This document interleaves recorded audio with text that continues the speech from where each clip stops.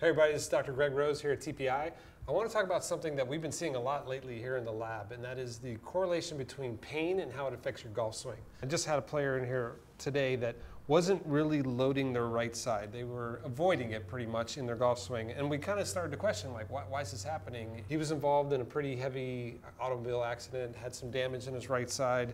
And anytime you've had pain, as you come back from that injury, a lot of times the brain doesn't know that this is healed yet, and you'll continue to avoid this. When you're going your golf swing, you're supposed to load your trail leg and then drive onto your lead leg, right? But if some damage occurs over here and you can't load your trail leg, it can do all kinds of weird things to your golf swing. To understand how this works is, imagine, let's say you jog through the woods on a regular basis.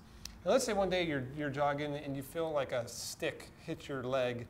You're like, it's just a little scratch. You just keep running. All of a sudden, you're like, that scratch is starting to hurt.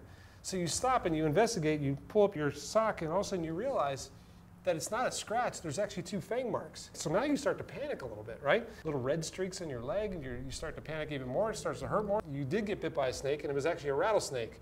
And now you're in the hospital for 4 days with severe pain. You get through this whole ordeal. Now, you just were involved in a major trauma. You survived, everything's good. 3 months go by and you decide to go run again. Okay, now you're running through the woods and you feel a little scratch on your leg again. Now, when you feel a scratch, your brain starts to go, I just got bit by a snake again, and you start to panic. When you look down now, you're gonna realize it wasn't a snake, it was just a stick. But your brain doesn't remember a stick, it remembers trauma. So let's take this to the golf world, right? If you've had pain in your hip and it hurts to load here, right, the brain goes, over there hurts, right side hurts, avoid.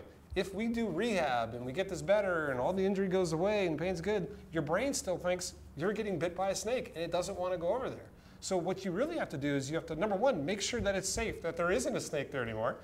Once the pain's gone, we then have to convince the brain that it's okay. So a lot of times we'll have to spend time where we'll just practice doing backswings just on one leg, just so the brain goes, oh, okay, it's just a stick, it's not a snake, it's okay, I can load this. And once the brain, the subconscious brain, is convinced that there's no pain, it says it's okay now we can use it, and it's like a switch. All of a sudden they can load their leg, it's just their brain wasn't letting them do that before.